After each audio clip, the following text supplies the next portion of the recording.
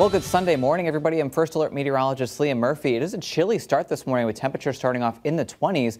But as we get through the rest of the day today, we will rise up into the 30s with a mix of sun and clouds. And then once the sun goes down later on tonight, we will see temperatures once again fall through the 20s and then wake up tomorrow morning as once again another chilly morning. Now, as we get through the current conditions, right now we're sitting at 30 degrees in Springfield. We do have a little bit of a breeze coming in out of the west at 6 miles per hour. So the wind chill is at 24 degrees right now. Temperatures throughout most of southern New England, we're looking at warmer temperatures, especially as we get towards eastern Mass. 35 right now in Boston, 30 here in Springfield, and 26 right now in Pittsfield. For today, we'll be looking at a mix of sun and clouds. It will be chilly. We will be also dealing with a little bit of a light breeze coming in out of the west at 5 to 10 miles per hour. Temperatures throughout the valley, we'll be looking at mid-30s here in the valley, and then we are looking at lower 30s, especially as we get into the hill towns.